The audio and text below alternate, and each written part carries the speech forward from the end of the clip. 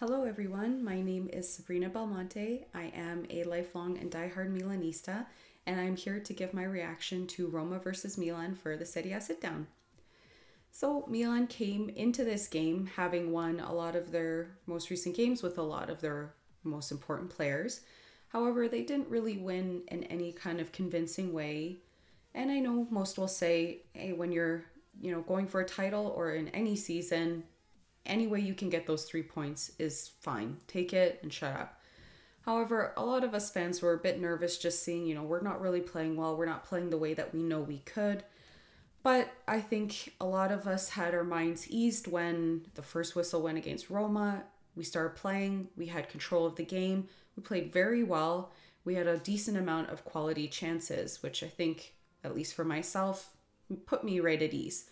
Finally, Ibrahimovic put Milan ahead in the 25th minute. It was a lovely free kick, and it was also his 150th goal in his career in the Serie. Ibra continued to be an integral part of the match. He assisted Leao on a very cheeky, very nice goal. He scored himself again. However, both were called back for offside, Ibra being the one that was offside. It was Ibra again, though, who won a penalty for Milan in the 53rd minute. But if I'm being honest, I thought it was a bit soft. There was definitely contact, I'm not going to deny that, but was that enough to warrant a penalty? I'm not sure. I don't necessarily think it was Maresca making an error. I just think that this seems to be the new standard in football, and if not football in general, definitely in the Serie. Those kinds of penalties are usually given, whereas you probably wouldn't see that 10, 15, 20 years ago. Nevertheless, Maresca gave the penalty and Frank Kessie stepped up to take it. And I think a lot of Milan fans were maybe a bit nervous seeing Kessie stand over the ball since he has had a few penalty misses recently, but ultimately Il Presidente converted and he put Milan ahead 2-0. So while the penalty may have been a bit controversial, I don't think anyone that was watching, whether you're a Roma fan, Milan fan, or a neutral, could deny that Milan were playing well enough to deserve being 2-0 up. But then, in the 65th minute, everything changed. Theo Hernandez, who's only playing his second game back after being out with COVID-19, committed a really silly foul against Pellegrini, which got him a second yellow and a subsequent red card, which will mean he is not eligible to play in the Derby next week. So while I fully agree that Hernandez committed that foul and he deserved that yellow, a lot of us Rossoneri fans were upset because Rade Krunic was fouled literally seconds before that tackle from Hernandez, and Maresca just let it play. So if he would have called that, would Theo have gotten that second yellow before the end of the match, or would he have gotten that second yellow before Pioli eventually subbed him off?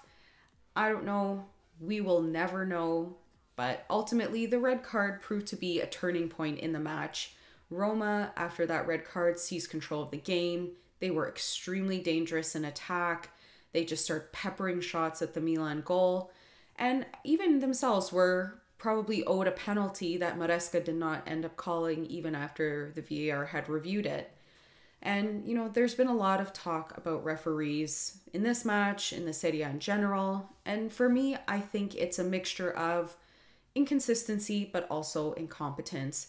We see a lot of times where there's there's times where referees should be looking at something and they don't, or they still look at something, they don't end up calling it back.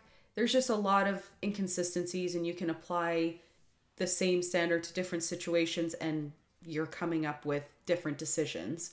But ultimately, I think it's due to incompetence. I don't think there's any team there who's sitting there paying referees or trying to influence referees. I just think that we haven't had good referees in Serie A for a number of years. Like, point to the last time you had a referee and thought he's a great referee.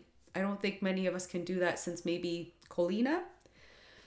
So yeah, every team can sit there and say, this referee decision went against my team, it cost us points, or it just shouldn't have happened. But it's happened, it's still happening even with the VAR, and unfortunately it's just this persistent narrative in the Serie A. But referees aside, thanks to some impressive defensive displays, especially from Cagliari and Tatarusanu, Milan were able to weather the Roman storm, and that 93rd minute goal from Stefan El Shawari was not enough to take any points from Milan or mount any kind of comeback.